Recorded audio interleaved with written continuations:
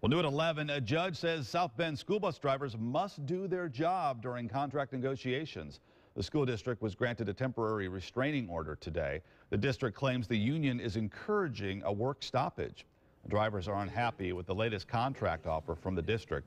At Monday's school board meeting, they urged members to reconsider the 2% pay increase that's on the table.